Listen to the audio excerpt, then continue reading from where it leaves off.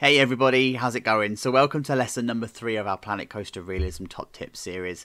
So thank you so much for coming along today, really do appreciate it. In the last episode then we were talking all about the functionality of plazas and starting to lay those down and starting to make those look a little bit real by decorating them. And so in this episode we're going to be taking those plazas again and adding the level of decoration that you'd expect to find in a realistic plaza. And we'll also talk about the paths that you can use to join those plazas together as well. So I wanted to strip out that content from the previous episode because we were talking about functionality last time and now it's time to start making it look pretty. So just like the last one then, there's going to be 2 levels. There's going to be basic and there's going to be pro, but this time what I want to do is the basic stuff is not going to contain any kind of ThemeMakers Toolkit items, so that those that are new to the game or the console players can still get the best out of their plazas. And then for the pro tips we'll start to add the ThemeMakers Toolkits and really start to bring it to life. So let's crack on.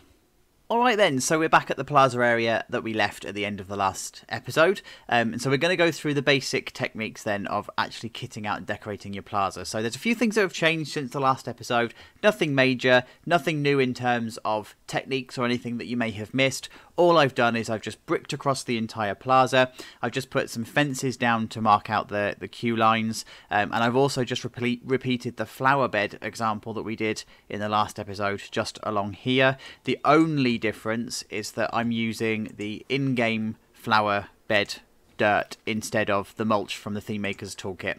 That's the only difference that we've got here. So we need to start kitting out this plaza. We need to put loads of services and things that you'd expect to find in this area, right? So it's already looking like a plaza. You can already see that the brick being consistent across everything with the fence and everything just is perfect in terms of how you can lay things out. So this is what I was saying about no longer being tied to the round pad that you get given with the rides. In this area, if you really wanted to take the ride to the next level, you could put a ride operator booth, you could put some kind of scenery, triggered objects, whatever you wanted in here, and you can actually make it look like it's all part of the ride area. You're not physically tied like you would be if you had the fencing on, for example. So if I go that one, so if you had the fencing on. So we need in this area then quite a few services, and the game luckily gives us the ability to do those. The first thing we need is a bench or 2.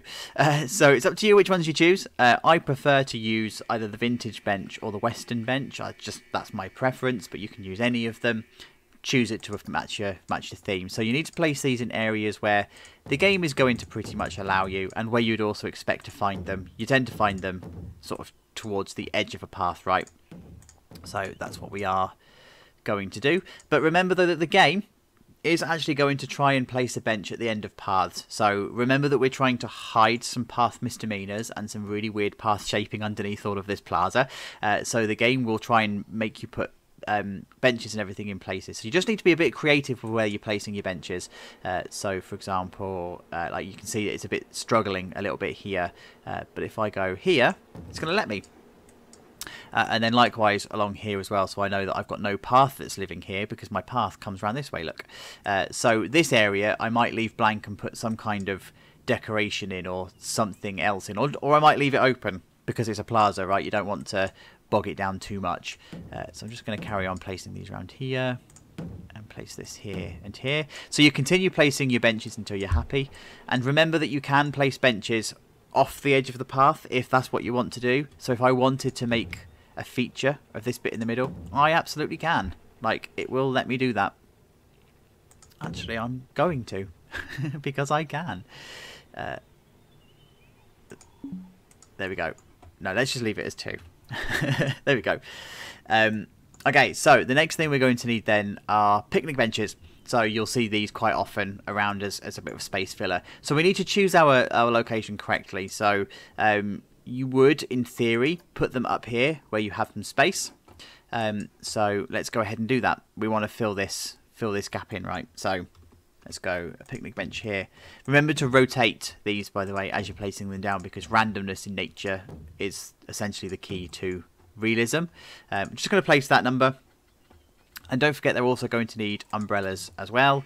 So you've got the umbrellas. And within the game itself, you can choose the options for align to surface and position snap. And what that does is it sets it directly in the middle of the picnic bench. So you haven't got to fiddle about and make it align. So I'm just going to place one there. And then remember to rotate them.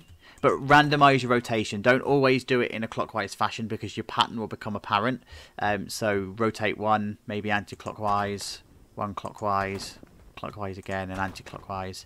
Depends on the view, by the way, as to whether you decide whether that's clockwise or anti-clockwise. So yeah, you can place those. And remember as well that you're going to need picnic benches or something like that down by your restaurant. So we might put some outside the front. And remembering as well that we're not decorating our restaurant. So ignore the fact that it's an open building. You would decorate this in real life. And then you do the same, rotate, rotate slightly, rotate slightly, like that. So now we've just got our picnic benches outside. Next thing we need then, obviously bins. Our guests are going to be messy. So again, you can choose any of the bins that you like. I'm going to choose the Studios bin for this one, but for a technique that I'm going to show you later. But you can also use the Western Rustic for the same effect, or if you prefer, you can actually use one of the themed bins. I mean, I use the park bin here quite a lot, and I use the round metal bin quite a lot. They're just as good.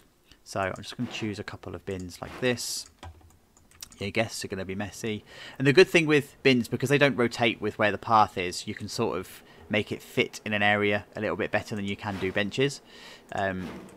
So place it down. And of course you're going to want... Oh, I've already placed one. Of course you're going to want to place your bins where there is some kind of footfall and some kind of traffic. And just like the benches, you can also place the bins off the edge of the path as well, if you like. So we can put that there. So the next thing then I do, lamps. So the area is going to need some kind of light.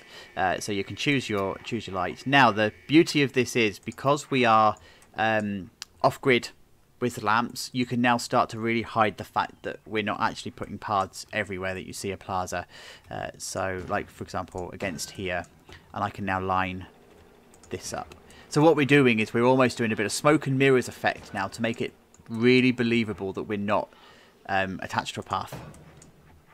So lamps here, and then one there, and let's go one here and one at the edge of the plaza here. That'll do for now. You get the idea. So the next thing then that people tend to forget is that there's going to be some kind of sewerage and drainage going on in your parks. So the Studios pack has a manhole cover that you can use, and it's animated, right? So there it is, animated. So what you'll need to do is, in your plaza, work out where you may have some kind of sewage or some kind of water system, and then trace it back and place manhole covers along that way. Now you want to be placing your manhole covers away from people's feet. So where you've got an area where people are going to be walking a lot, they're going to be treading down the concrete, and it's going to damage the concrete, and eventually you're going to need to replace the manhole cover, or you're going to end up with an accident. I mean, you've seen the YouTube videos of people falling down drains, right? If you haven't, do it after this episode. Some of them's funny, some of them are really quite painful. Anyway, all I'm going to do is I'm just going to place it, and because it's animated, I just need to come into it and click activate on trigger, and it stops it animating because it's not activated to a trigger. And now I just need to decide where this drain would actually go. So I'm going to say it's going to come from this station, and it's going to head towards the restaurant. So we would probably have a manhole cover there. We would probably have one there, and we're probably going to have one there. So what we've done now is we've given this illusion that there's a pipe that's running underneath the plaza area, and it just brings it to life a little bit. So our guests are in the plaza, and we know they're in a part of the park where they're going to need some kind of escape, and they're going to need to know where they're going, right? So all I've done over here is I've just pulled together some stuff so that I can use. So we've got an area that we can use for park maps, and something we can use for promo posters, things like events and annual passes and stuff like that. So your park map one, I'm just going to duplicate. It's made up of the beams that you find inside the roller coaster supports and just a video screen. That's all they are. There's nothing special to them. But I'm going to place it in an area where I know that I'm going to have a lot of guests. So you would place them next to services like this, for example. And then I might put one down at the bottom here, like this. And maybe if you wanted to go to one more extreme, you might place one here, for example. There we go, like that. So the other one then we've got is our adverts, so that we can use for events and things. All I'm going to do with this is to copy it again, so it's on a 90-degree angle. I'm going to select it, group it, and then copy it. And now we just put these in high traffic areas. So I might put one there, and I might put one over here. And I might put one at the entrance and exit of the plaza, because everybody's going to be walking past it, right? So perfect location to put it in there. So your rides need signs, and I've just pulled together a really crude ride sign. It's not very fancy in any way, shape or form, but it's even called ride sign. But your rides need some kind of identifying characteristic, right? They've got names, they've got lives, they've got personalities. So we just place those in like that, and then I'm going to do the same over here as well, like that. And then the last thing that I've done is I've pulled together some kind of vending machine unit as well. So we would have this idea of filling any space with whatever you can, monetizing whatever you can. So in this instance, we've got two paths that are joining in this way, and we've just got this gap in the middle. We know that this area already has enough services, so it's already got game stalls, it's already got grab and go units, but it doesn't have vending machines. So I'm just going to use the vending machines just to fill in the gap here. And again, this is by no means pretty, it's by no means glamorous or elegant in architecture, but it's just representative of how I want this to be. It's like the idea of monetizing the area as much as possible. And so you can see from this that this plaza is now pretty much how you would expect it to be, using just the in-game pieces. The rest of the plaza comes to life when you finish your buildings, when you finish your games unit, when you finish the rides around it, the scenery and all of the foliage and everything that would surround this plaza. That's when this plaza truly comes to life, and everything that you've detailed in here really starts to pop out. So now that we've done the basic, let's swap over and do the pro. Let's add ThemeMakers Toolkit. Alright then guys, let's talk ThemeMakers Toolkit. So there are thousands and thousands and thousands of items on the workshop.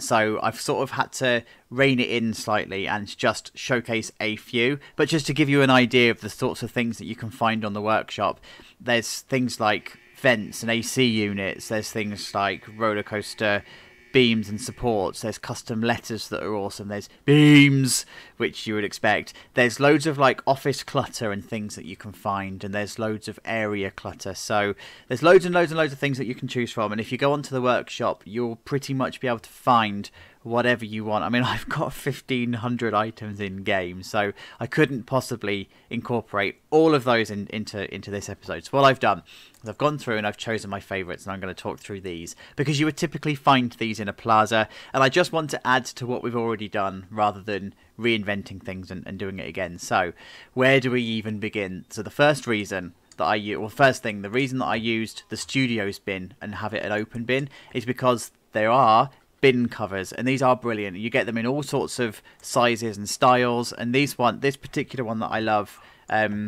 comes in a recycle bin and also a normal bin. And I'm sorry, I just don't know who did all of these. I mean, you artists out there for ThemeMakers Toolkit are just incredible. You just churn out incredible stuff. So anyway, so I've got my bin, and all I'm going to do is I'm going to hide my Studios bin with it. So, but I'm not going to do it that way. I'm just going to turn off Align to Surface, and I just hide my bin like that. That's all I do. And then you just go around and finish and do all of the other bins. And of course, these are recolorable. So if you want to change the actual color, then you can, so it can fit into your area. So like that. I'm not going to do all of the bins, you get the idea. So you just can colour all of the bins. The other awesome thing then that you can use to clutter up your paths, and remembering back to this monetization thing where parks will fit as much as they possibly can in wherever they can, these awesome drink stalls. So if I come onto this, back onto the plaza, I can choose an area and say, there's going to be people that are going to be walking through here, so let me just put a drink stall there. And there's going to be also people that are going to be up in this area. So if you know that the roller coaster you're joining has got a massive queue, you might find a drink stall out the front. All I then do is I just find one of the stunt people from the studios pack, typically the business person, but in this instance I'm going to use Western because we seem to be favouring Western. And then I just sink it into the ground so you can't see the base. And then just place it behind, and that then becomes a staff member.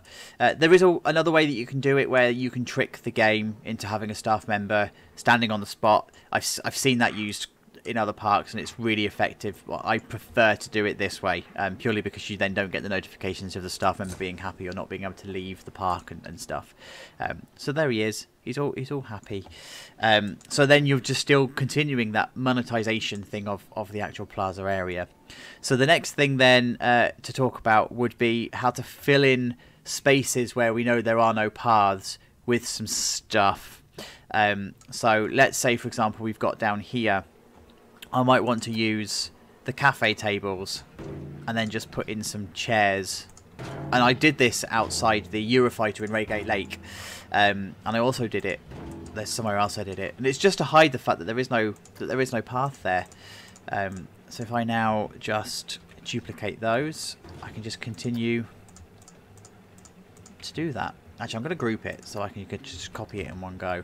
And of course, if I were taking more time with this and I really wanted it to go for full realism, I wouldn't be just grouping it and duplicating it. I would be placing each chair down individually and making sure that it's slightly rotated and they're in different positions and everything. But this is just demonstration, so you can see now that we're just adding in these cafe tables. And so the other bits then we've got in here. So if I come over to the vending machines areas, so we know that we're restricted to how many we can put down and the distance between them, right? So this works in game if you're going for that kind of look, but it's not very real, so we need to find a way of filling in these gaps. And it's great because we've got vending machines that are available on the workshop and also arcade machines. So this is all I do. We just come in and fill in, and these are recolorable as well, so you can make them any color you like and just fill in the gaps. And then I might have the shooter, and let's say I'm going to make that one pink like that. And then let's say we're going to have vending machines, so I'm going to put the gulpy one next to the gulpy one. And oh, there's another gulpy one. There are more brands, by the way. There's Pip Shot ones. I think there's a Cosmic Cow one. You get the picture. I'm just going to put that one next to there. And then if you did want to, I don't know if you were dealing with a park that's summer or year round, you might be able to put the air hockey table as a games unit. You might put a pinball machine. Or you just use the hard wearing machines. But either way, so we're now starting to fill out this area with extra stuff just to bring it alive. And then talking of extra stuff that we're going to be able to fill out with, so over at the gift shop, obviously we're not building the gift shop and we're not doing inside the gift shop, but if you were, you've got ThemeMakers Toolkit shelves and clutter that you can use on the shelves, and the gifts and plushies and all sorts, Lego sets, Planetcoaster board games, just wealth of stuff. It's quite overwhelming sometimes. But outside the gift shop, you'd have things like postcards. So you can clutter up your area using postcard displays, poster displays, just to bring the outside of that gift shop to life a little bit, right? And then coming over to the actual ride area, so outside the ride you would have things here such as height signs. So you might be able to put in what will roller coaster, wooden roller coaster, different height signs. So this would probably be a family one. So in this instance, you could use this height sign, which says that you need to be taller than a meter. Between a meter and 1.4, you need to have an adult, and then above that, you can't. Come on. But like I say, there's different ones. So this one, for example, is a thrill ride one. So you can say you have to be taller than 1.4 meters. And then if I swip over to the building tab, we then also have actual ride signs, so safety signs that have been put together. And these work brilliantly. they just need a bit of positioning. So let's go like this.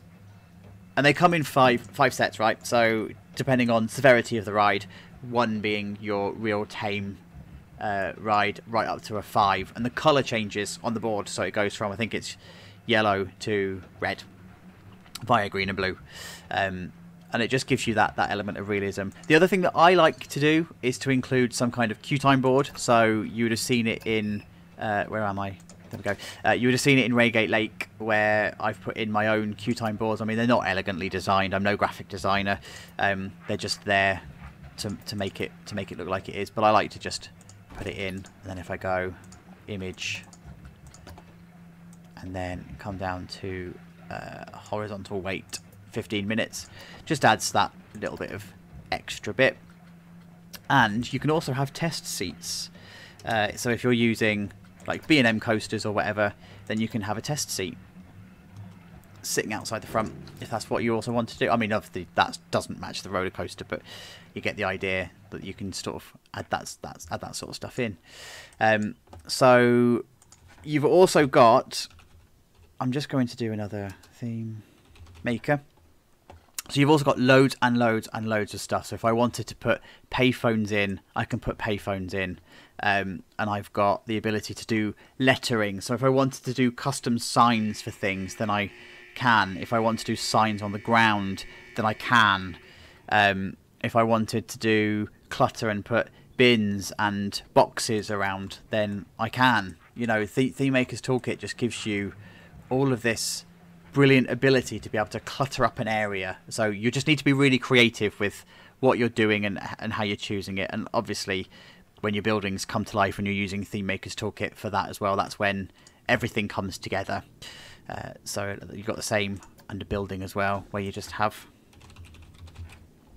hundreds and hundreds and hundreds of items that you can just use to bring your part to life, like chalkboard signs and copyrighted signs that you probably shouldn't show on YouTube, and all sorts of just brilliant, wonderful, wonderful stuff. So that's pretty much how you kit out your plaza area using ThemeMaker Toolkit. And like I say, I've just chosen a real narrow selection of stuff just so I can show you how it's put together.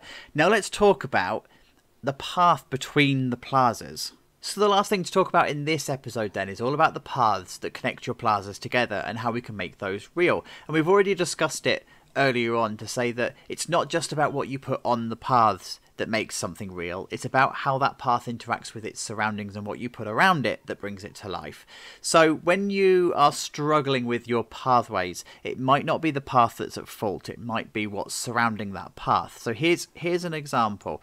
I've deliberately chosen to not have this path in a straight line. I've made it meander its way through, and I've just placed a random roller coaster from another park down.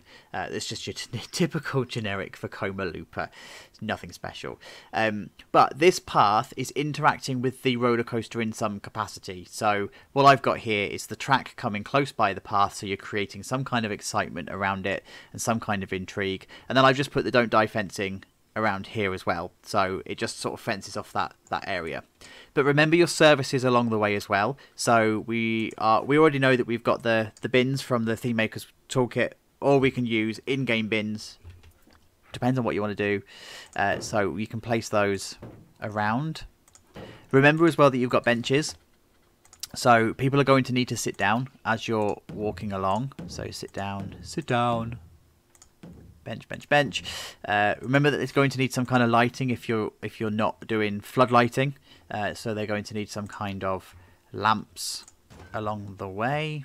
Let me just turn the align to surface off. And copy this. There we go. And also remember that you've got the manhole covers. So I'm just going to find the one from over here because it's already deactivated with the trigger. So remember your manhole cover as well. There you go. I'm just going to place another one here. And for this instance, you might say that the services and the drains and everything are running along this way. So it's already starting to come to life, but it's still struggling with a bit of realism, right? It's still struggling with this idea of coming to life. So I use this technique quite a lot and I stole it from Canada's Wonderland. It's shamefully stolen. But if you use a column, and if you use one of the concrete pillars, one of the concrete columns, you can use the advanced control and then angle snap, bring it down, and then give it a color. So again, I tend to use a grey, and then take the angle snap off. You can now place it so that it's at the end of the path. And what you're doing now is you're creating a bit of a custom curb. So you're creating the illusion that somebody that's walking along that's chosen to not use a bench to sit down could still sit down. And then I'm just going to do it this way as well. Let's just swap this, spin this round. And the reason that I use this column is because it comes in 3 sizes. So if you've got a long straight piece, then you can use the 8 meter, or you can use the 4 meter, or you can use the 2 meter if you need a bit more of a finer curve, like so. There we go.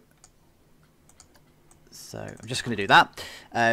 So it now gives you a bit of a custom curb that's not the in-game ones, but this now also opens up the ability for you to put foliage along the side and flowers and stuff. So I might have a tree. I might have another tree.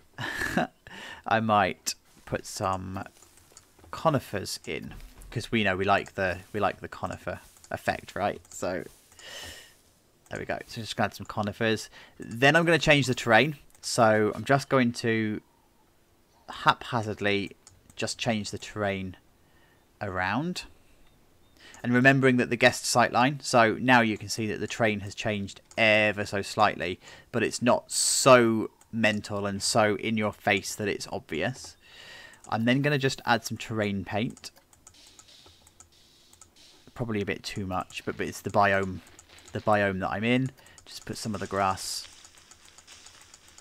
back. Bit of mud. So I'm just varying it out slightly. Put some more flowers in. Again, I haven't chosen a palette purposely for these demonstrations, so these flowers and this biome probably don't go very well together. But there you go. So that gives you a bit more creativity when it comes to pulling together your paths and the bits between plazas. And remember as well that you would find some services. So you would find potentially the odd grab and go unit that's a single unit. You may find stuff like this where you've got vending machines along the way because they want to monetize the area between, so you can sort of decorate and kit this out. You may make more of a feature of this curb. There may be some things along here that might animate, or you might try and hide it and obscure it. So nature is your friend when it comes to your paths in between areas. So if I just randomly spam down some trees because we like spamming trees, you can see that you can start to create some pretty interesting sightlines just by varying your path and varying this through.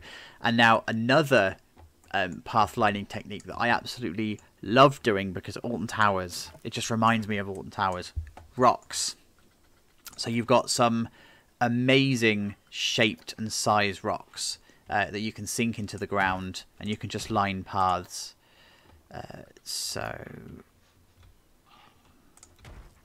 And I'm just, like I say, haphazardly placing these down without any thought or care. But you can rotate the rocks as well, so you can rotate them through if you want something different. You can rotate it that way. You can do them that way. So they're on full rotation. So you would just need to take a little bit of care. Oh, my brain can't work that out.